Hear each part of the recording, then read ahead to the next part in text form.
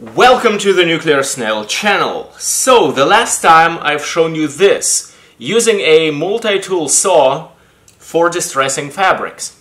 Now, this is still a great tool. However, after posting my video, Chris from Red Roach Gear has commented under the video, hey, why don't you try this tool? And this tool is a shoe roughing brush, or a rough shoe brush, or a leather roughing brush, and we also do have a piece of leather here to try out. So it has many names, but in the end it's used for roughing up leather, and especially roughing up leather on the soles of dancing shoes. So this tool exists since a long time, I think. So people over many years have told me to try this, and for some reason I always ignored them.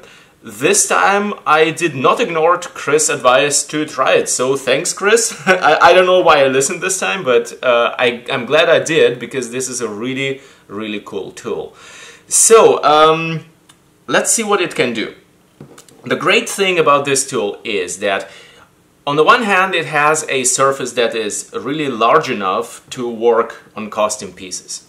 You know, it is not too small, it is also not so large that you can't get it into crevices and nooks and crannies, though. I can really choose where I put some distressing, but if I want to distress a large surface, then hey, there we go, goes pretty fast, right?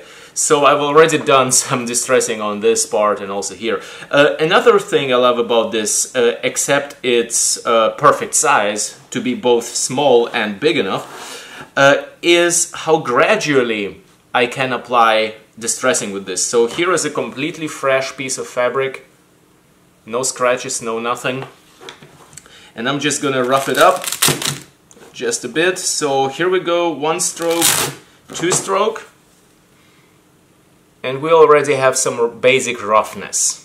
That's great, but check this out. 4, 5 strokes. It's already a lot of roughness. Let's do 10. 6, 7, 8, 9, 10.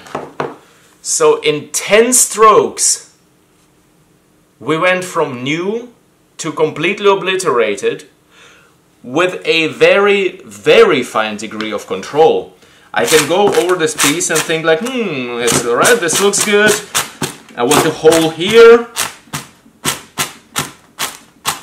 There we go, and all of this just gets a tiny bit. So 1 stroke and maybe another one against the grain here for a couple of small strokes.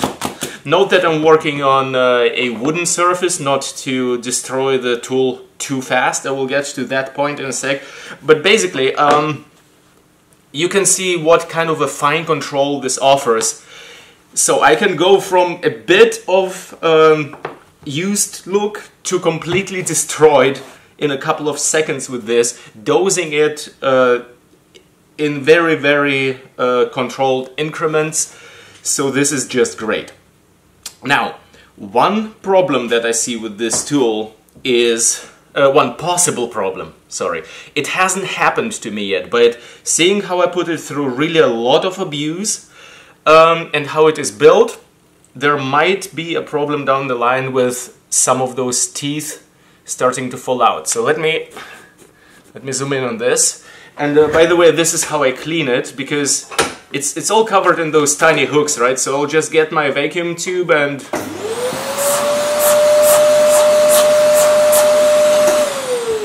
just do this. Because it's originally not designed for fabric, it's designed for leather. So when I work on fabric, a lot of lint gathers up here, and it's not a problem at first, but at some point it just clogs the whole thing up, and that is not good. So then I will just do a vacuum clean like this. Sorry. The thing is, when doing vacuum cleaning, I necessarily go in the direction of those tiny hooks, not against them, because going against them is just going to damage this. It's, well, not that I care about this, but it's still going to dig those teeth in, and it's also might just tear out the teeth. So the only thing possible is going you know, in the direction of the teeth to clean them with a vacuum cleaner. And yeah, this is how it's built. You can see it right here. It's a wooden base, and if the camera would be kindly focused, there we go. You can see there is a base of flexible material here. I'm gonna really carefully nudge one of those teeth now from the safer side, so you can see it flexes, which is great because that means once they dig in, it has a little bit of give. It still will tear, but it has a tiny bit of give so that you know, the motion can go on instead of you just being, you know, deadlocked there and not being able to move the thing at all. The possible problem with this is, as I think I said, but I'll repeat it again, through a lot of use and abuse, I think it might be possible then that when the tool starts getting older, some of those teeth will start breaking out and being lodged in the costume itself, which is obviously problematic because that's going to be one scratchy costume. And let me tell you, those tiny hooks, they're extremely sharp, extremely vicious, extremely hard. It's just like, ouch, just even looking at them makes you feel uncomfortable. So I guess this is why this tool works so well. So here's also a piece of leather. I worked over with this tool on one side, but not on the other. We can do the other now. And as you see here, I also did like a fade from a lot of distress on the edge to a little less here. So let's do the other side of this leather piece.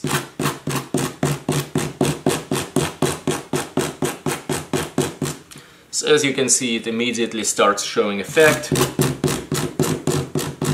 Going a bit higher up in the material. How I will go a lot of times about this is I will do a couple of passes just on the edge, a couple of passes like a centimeter or two in, and then more passes over the entire length of the whole thing. So basically the closer to the edge, the more distressing passes it will have gotten from me. So yeah, looks great. So, as I've mentioned, I'm working on a surface which is less hard than the steel in this tool because I don't want to destroy my tool immediately. That said, when it starts getting older and I'm noticing it becomes a bit wibbly-wobbly here and there, I'm just gonna check it out and get a new one. This was like €7 or something, which sounds maybe a lot at first for a piece of wood with a couple of steel hooks on it, but it's really not. This is a huge time saver, and I have already done a couple of costumes with this, and it still holds. It's not like it's just disintegrating itself immediately. I'm just saying, once it does, it's not like a big expensive tool or anything like that that you like need to keep maintained for years. You can just check it out, get a new one. So this is cool. Now, I still use this, however, though, because one thing this cannot do, and let me show that to you, is if I'm going to be trying to do any sort of a cut. So let me get a belt. So if we have a piece of belt here, and I just want to have it cut in a rough way, doing it with this, well, let me actually put it on the wood here, doing it like this, with the saw, is a ton easier, obviously. There we go. Then doing it with this. Doing it with this would be, I don't want to say impossible. A lot of things are possible if you really put your mind to them. But it would be like pounding nails with a screwdriver. So this is not the tool for this kind of stuff. And also if we want to do something like this, let's say we have a fold of fabric here, and we want to have like a very precise rip at an exact spot that goes from no rip, like right here, to totally ripped in the next couple of millimeters. That's where this tool is, of course, a lot better. So, all in all, using these two in combination, this one mostly is my new setup. I love this. Again, I am really glad that Chris gave me this advice and that I listened this time. This is a nice tool. I love it. I will see you in the next episode. And until then, have fun crafting and hail the snail.